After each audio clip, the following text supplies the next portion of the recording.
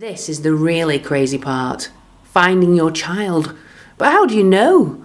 Everyone told us when we found them we'd just know, but how? That wasn't a good enough answer. I wanted to know exactly. What if we made the wrong decision and the child we adopted was meant to have a different family?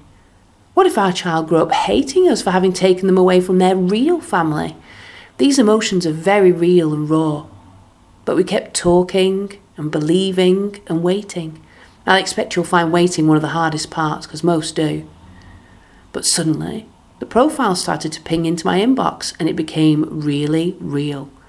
These were actual children looking for forever homes. Once again, questions started as we tried to look at them with both our heads and our hearts.